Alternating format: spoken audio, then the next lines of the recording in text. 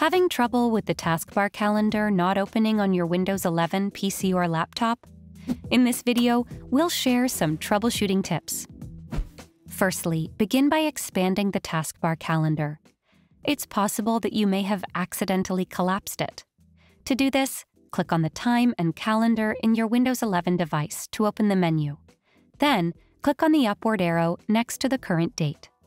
If you're still unable to open it, restarting Windows Explorer may resolve the issue. Press Ctrl, Shift, and Escape keys to open the Task Manager window. In the left sidebar, select Processes, then locate Windows Explorer. Right-click on it and choose Restart. Your taskbar will disappear momentarily, then reappear.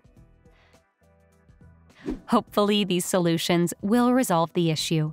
For more helpful tech tips and tricks, subscribe to Guiding Tech and delve into one of our specially curated videos just for you.